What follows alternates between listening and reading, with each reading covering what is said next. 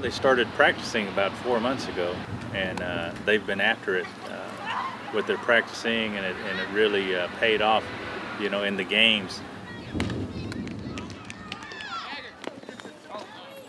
They've improved every week in all areas of fielding and hitting, and so that's a credit to the coaches and a credit to them.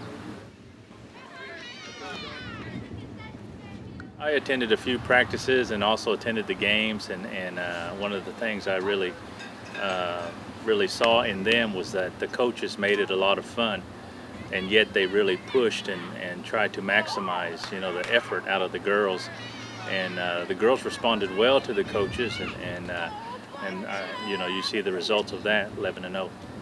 Hits on three! Hits on three! 1, 2, 3, hits! Just to see them excel makes us feel proud and makes us feel good for them, and so it's always a blessing.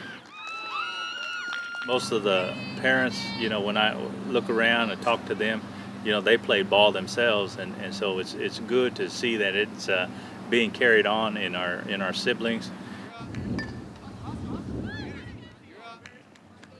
I think being undefeated for the Seminoles, once again, they were unconquered. You know, having an undefeated season is something that they can grab hold of and look back as they get older and say, hey, we went all the way with no one could beat us, you know.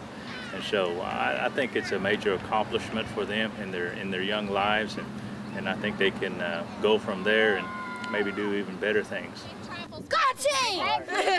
Safe travel. Go team! Seminole Lightning won!